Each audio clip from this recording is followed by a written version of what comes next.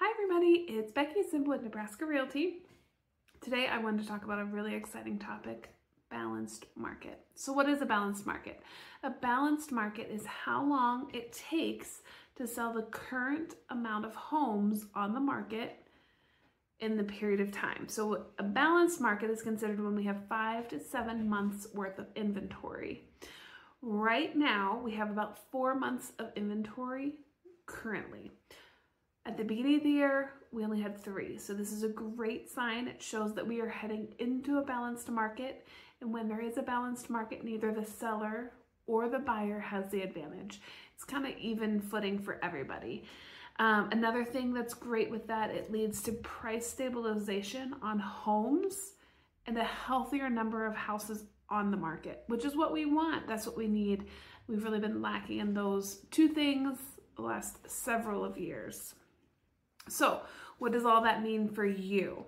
As a potential buyer or seller, homes are sitting on the market a little bit longer.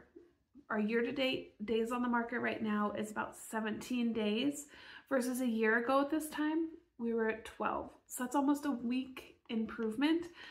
So people have time to think about the house choices and not have to make those decisions in the driveway. That was really tough for a lot of buyers.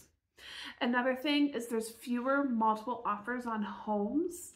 Last year at this time, a lot of homes were getting about 3 offers. If you did get into a multiple offer situation, now we're down to about 2.7. So not that big of a difference, but it is a difference when you look at the overall picture. And then lastly, fewer buyers are waiving inspections, which is so great, so good to hear, because inspections are so important in the home buying process. A year ago, 26% of buyers were waiving inspections. Now we're about 20% of buyers are waiving inspections. That's a breath of fresh air for me. It's important. So whether you're selling or buying, understanding what the market is doing really does give you an upper hand in the process. Let me know how I can help and what questions you might have.